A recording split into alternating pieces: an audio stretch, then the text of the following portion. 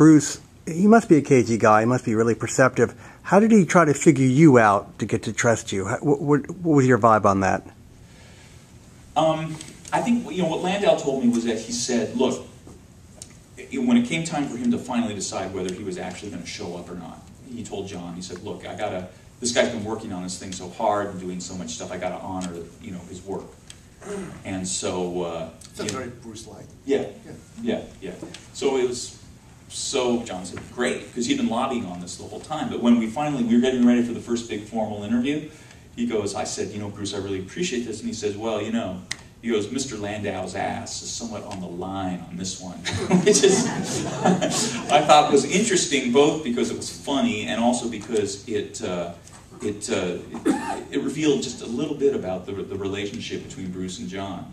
And let's also not forget that when John, working on his own as a rock and roll critic in the early 70s, decided that he wanted to kind of be known as the king of the rock critics, because Christgau was the dean. Absolutely. So which is academic and cool sounding. That's a good job to have.